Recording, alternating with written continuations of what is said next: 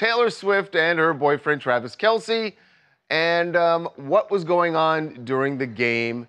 You may have seen after he scored a touchdown, he did the little heart thing, and everyone thought that was for Taylor. Turns out it wasn't. And also, what did Taylor think about his brother Jason's antics? We showed you saw all the videos of Jason shirtless in the luxury suite. He actually upstaged Taylor. He completely upstaged her. So what did Taylor think about it? We heard straight from Travis today. Here's his review of his shirtless brother and his day.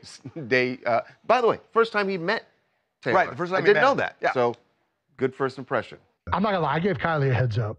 The moment we got into the suite, I said, I'm taking my shirt off and I'm jumping out of that suite. And she said, Jason, don't you dare. And I was like, hey. See, I'm thinking, just letting you know I'm thinking it's like that. I'm not asking for permission. I'm doing this. And she was already telling me to be on my best behavior because we were meeting Taylor. So she's like, do not be on your best behavior. I was like, Kylie, when I met you, the first day I met you, I was blacked out drunk and fell asleep at the bar. This is part of the charm. This is part of the Jason Kelce charm.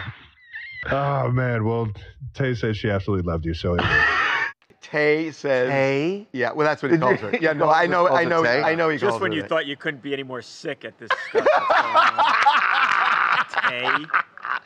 Tay says she absolutely loved you. I want to rip my eyes out. Okay, anyway. Babcock lunch. I like Jason. I like the whole thing of, look, I'm just going to be me. I appreciate that.